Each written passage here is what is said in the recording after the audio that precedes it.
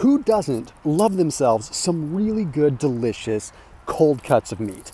Well, we're in front of Costco and we're going to go inside and we are going to find the best and worst cuts of meat when it comes down to deli meat and cured meats.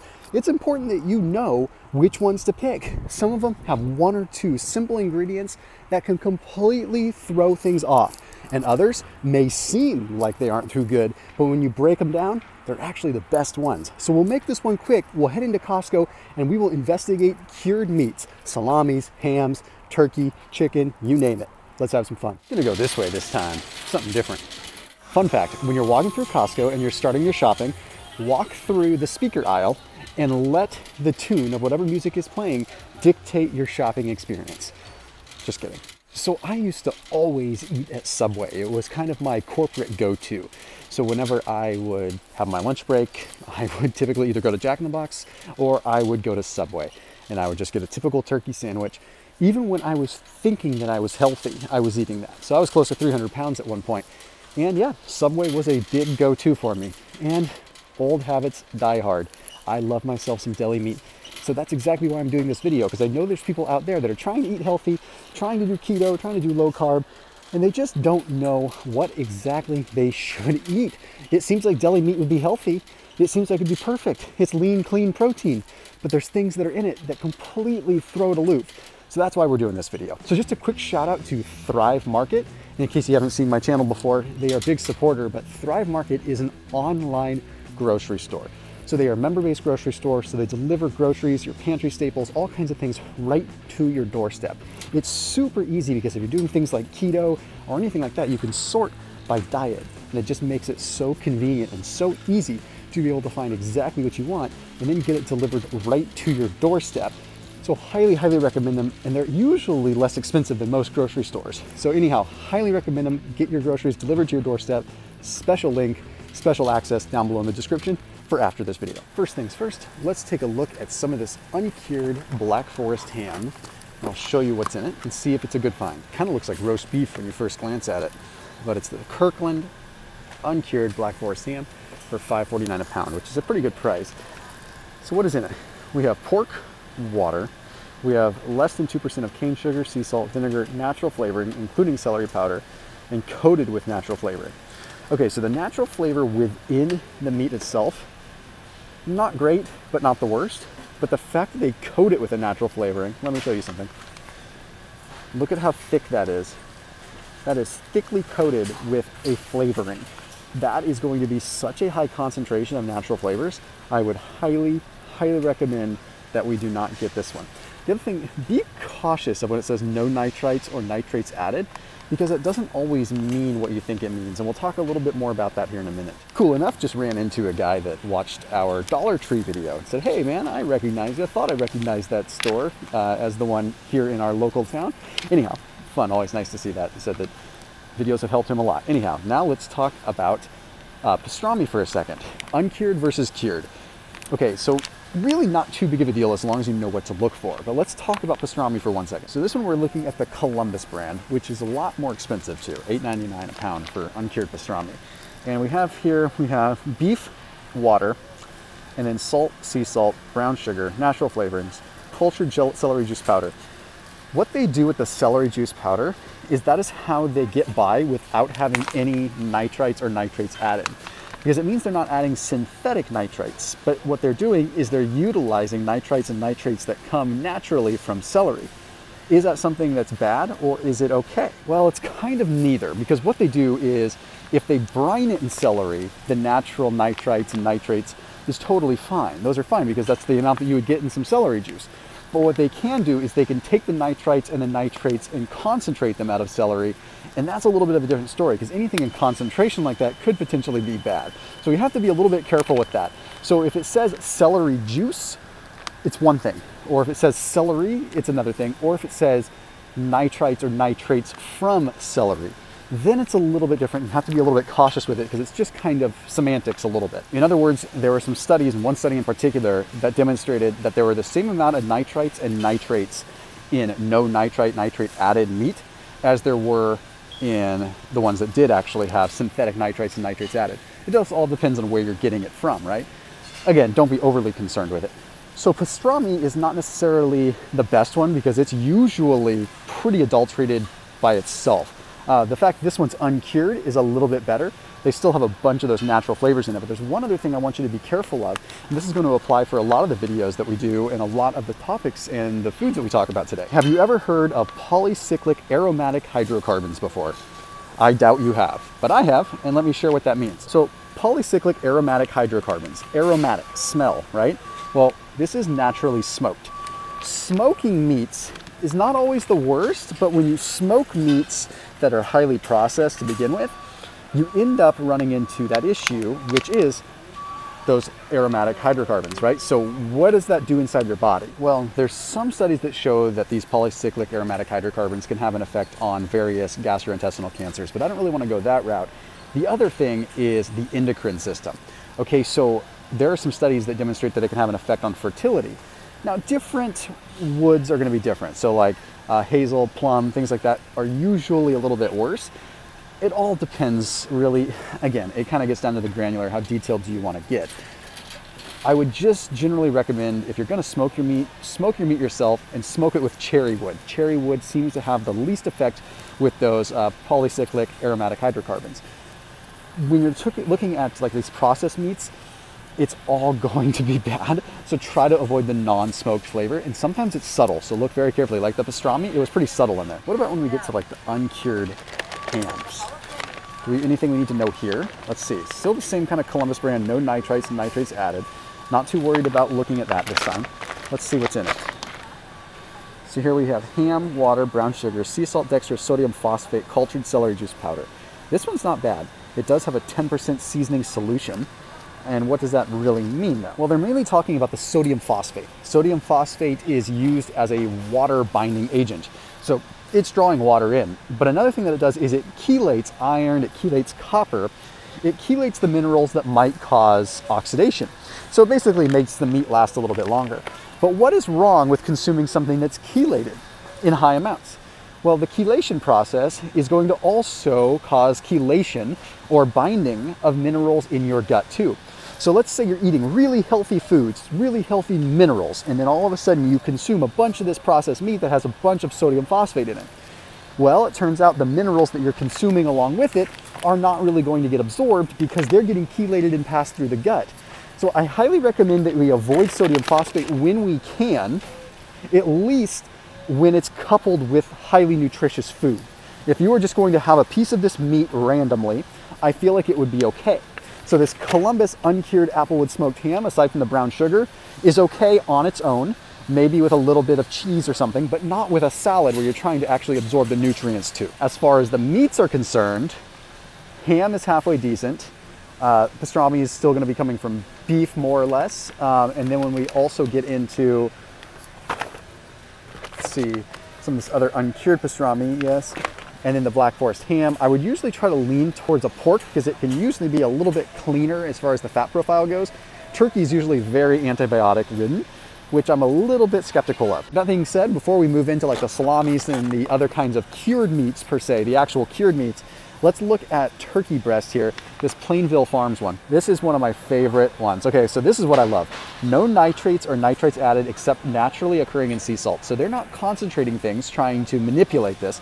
Never ever given antibiotics, not just never, but never ever, which is really good. Organic, non-GMO, vegetarian diet fed, that's always a plus. No added hormones or growth hormones, humanely raised and free range, gluten-free and casein-free. Talk about clean, and then we look at the actual ingredients, and it's even better.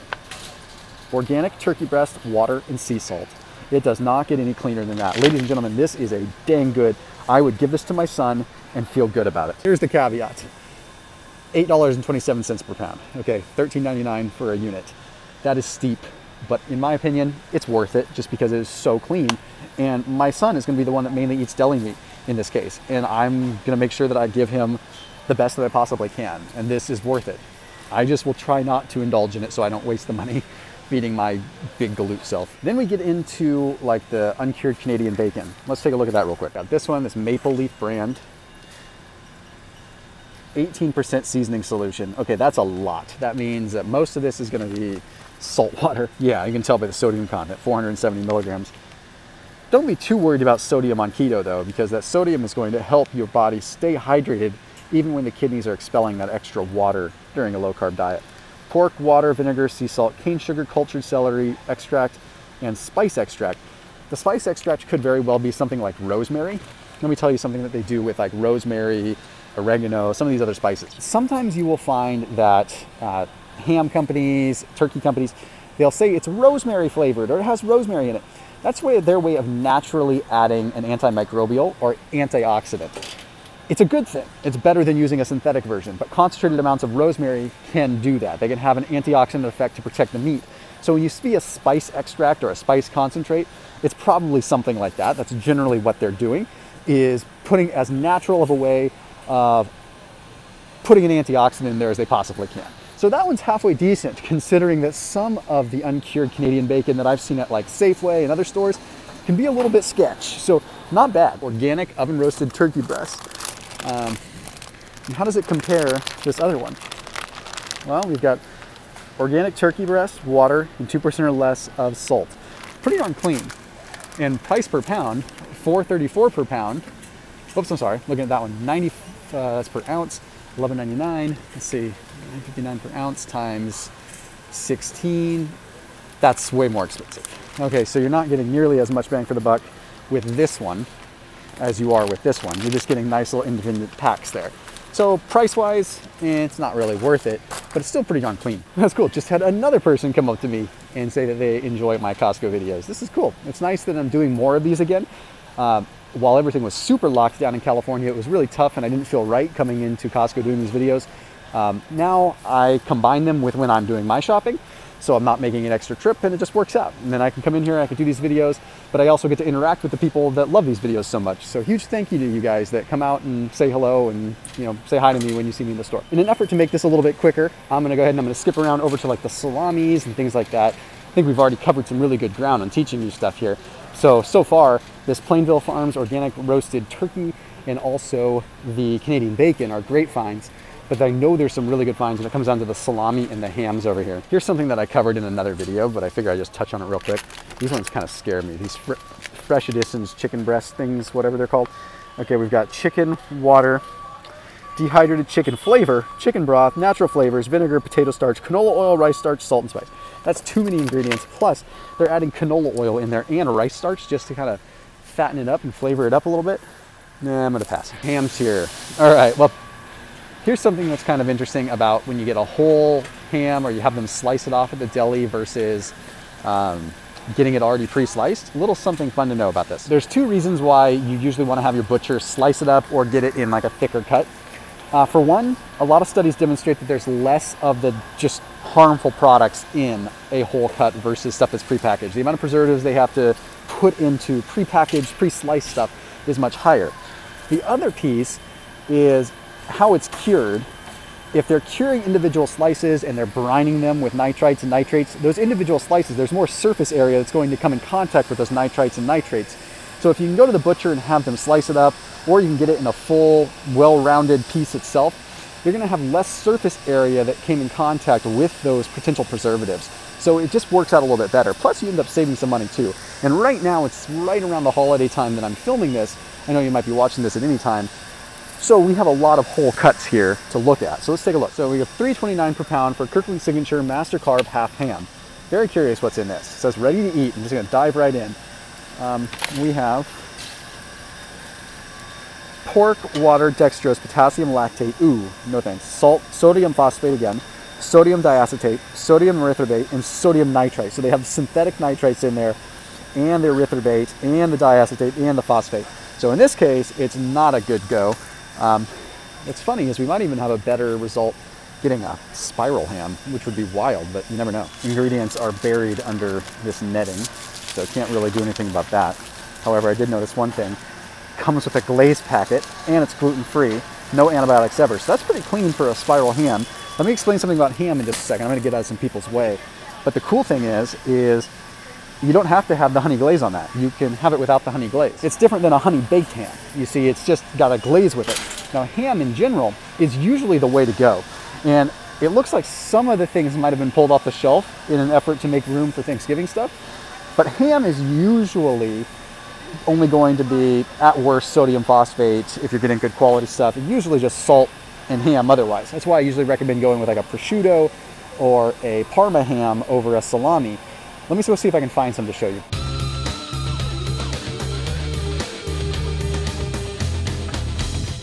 Well, here's some salamis, so I can at least show you what's going on here. I wish they had like the prosciuttos and the hams to be able to show you side by side. So Genoa salami, just kind of standard salami. We have pork, salt, dextrose, spices, lactic acid, starter culture. Don't worry about a starter culture, that's not too big of a deal. Sodium erythorbate, potassium nitrate, garlic, and sodium nitrate. So lots of synthetic nitrites and nitrates, which are demonstrated to be carcinogens, especially when they're in a synthetic mode. Wow, that one looks a little brown. That one shouldn't be, ooh, that one's not looking too great there. Compared to that, red, brown, red, brown. Anyhow, now let's look at this Columbus salami. Is salami usually bad? Like this one is reduced sodium Italian dry. Okay, so it's less sodium. Does that make it better? Let's find out. We have pork, non-fat dry milk. That's interesting. Salt, sugar, corn syrup, potassium chloride, wine, spices, garlic powders, lactic acid, starter culture, sodium. Yeah, this has got a bunch of weird things in it. Plus it has some dairy added in there to try to give it more body. They do that to also help culture and help cure it sometimes. Now, granted, there's less sodium. You'd be better off to go with a higher salt one that's a little bit cleaner. This one doesn't have, this one has way more stuff in the reduced sodium than it does in the not reduced sodium. If you had to ask me, I would much rather have the salt because the salt is going to clear out of your system in a day. The stuff that's in here might take a heck of a lot longer. So kind of interesting. Now, what's the price difference? $6.99, $4.6 per pound versus, hey, what do you know? $6.99 a pound. So it's actually more expensive per pound to get the stuff that's not as good because they say, hey, it's reduced sodium, so it's healthier. Whereas the Genoa salami is a higher quality cut, gluten-free, and seemingly much better. Ah, cool, good news. I found the salami and I found the hams. They just moved into a different location. So it turns out you get a little bonus with this video. Because it's the holiday time, I was able to talk about hams too, whereas normally those wouldn't be there. And I still get to talk about the actual sliced ham and some of the other stuff. So let's take a look. They have some really good choices here at Costco. It makes me so happy. They've got these different charcuterie boards, these samplers. They've got some salami, they've got some Parma ham. I even saw some other really high quality ones before. Let me see if I can find them. Yeah, I'm gonna see if I can find a Iberico ham because I feel like that's such a good one. Now, a quick note to know, when you're eating high quality cured ham, if you're not someone that eats a lot of cured meats, but you want to splurge, and if money isn't as much of an issue and you're not having them frequently, the longer, the slower, the better aged ham is going to be better. It's going to taste better because the slow drying process dries out a lot of the moisture. It ends up leaving a more intense flavor with less things having to be added. The slow drying process is expensive to do because obviously it takes space, takes inventory to get that done. So that makes it tough. Had to put the phone down because I just saw who looked like possibly a manager walking through here, and I don't want to get in trouble even though I'm putting people in a, putting Costco in a positive light, either way. So what that means is it takes a lot of space to dry out a lot of ham, and that means it's going to drive the cost up. Let's take a look at what we have here. So here we have this Principe prosciutto di San Daniele, product of Italy, $23 a pound, $12.99, but it's probably real good quality stuff. And what do we have there? Hey, there you go. Italian pork leg and sea salt. Lots of salt, lots of sodium, but don't be worried about it on a low carb diet, and actually relatively low fat. And the thing I also like about prosciutto is, see those ribbons of fat? See, we have nice, clean ribbons of saturated fat, which means that it's a lot more stable and it probably handled the drying process better versus like various forms of fat. Like if you look at how the salami looks, it's a little bit different. You can see smaller ribbons of fat in there that are harder to get out. And I can compare ingredients side by side here in just a second. Here's one that I pinpoint a lot in other videos. It's this Parma, prosciutto di Parma. It's a Parma ham and prosciutto side by side. Check it out, $18 a pound, which compare that to $23 a pound. It's gonna be cheaper even when it's not on sale, and right now it's on sale. So we have Parma ham. Let's see what we have. Look at this. Where's the ingredient? Oh yeah, wait, sorry, it's hard to see the ingredients because pork and salt. See, it's aged. After opening, used within 3 days because it doesn't have a bunch of preservatives. Prosciutto and Parma ham are your go-tos. I highly recommend that you go that route. So we got this good San Daniele prosciutto and we got this Ceterio Parma ham, which think is good stuff. Now we compare that again to some salami. Let's look at this. Let's find the one that says salami here. We've got prosciutto, Italian dry salami, and dry coppa. Okay, sorry, that was my Blippy laugh. Yeah, those of you that have kids that watch Blippy, you know, he's a YouTuber that's like, does a bunch of kid stuff. Pork meat and salt in the prosciutto, slow aged. And then we have the salami. Check it out. Oh, pork, salt, dextrose, natural flavorings, wine, sodium ascorbate, lactic acid, starter culture, sodium. Pass on the salami, ladies and gents, unless you can get a clean one. And dry coppa, which is pork shoulder butt, salt, dextrose, spices, sodium erythrate, garlic, and sodium nitrite. You know, at least it does not have sodium phosphate, doesn't have the chelating agents in it. So that you kind of just see by list of ingredients here. First place on the prosciutto, second place on the coppa, and third place on the Italian dry salami, right there in front of us. Hey, but what if you're a fan of the big dry salamis, like the logs of them that aren't sliced? Well, first of all, just like I talked about the larger cuts of ham and stuff, if you can get it in a tube, in a log, it's going to be better. A full link of salami, that's going to be better. Get more surface area or less surface area to be potentially sitting in a nasty brine or a nasty culture. Let's see what's in this one. So this I have the Molinari, the whole dry salami, 3 pounds, $7 a pound, definitely a good price. It's beeping, hopefully you guys don't hear this. What's in this one? Pork, non-fat dry milk, salt, cane sugar, lactic acid, starter culture, so yeah, it's just as bad, it's just in a tube. We're gonna take one more spin really quick and just hit the like the smoked salmon and stuff like that really quick, and then we'll get out of your hair and let you get on with your day. Rotisserie chickens, hard to tell what's in them, so it's a little tough to be able to talk about that. All right, here we have the smoked salmons, the Norwegian salmon slices, and the hot smoked Norwegian salmon. Make your life really simple here. I don't see, oh yeah, and the smoked sockeye, that's the one that we want. We have smoked sockeye, we have Norwegian smoked salmon. The sockeye is higher in what is called astaxanthin, that's why it's so pink. Fun fact I'm going to explain here in just a second.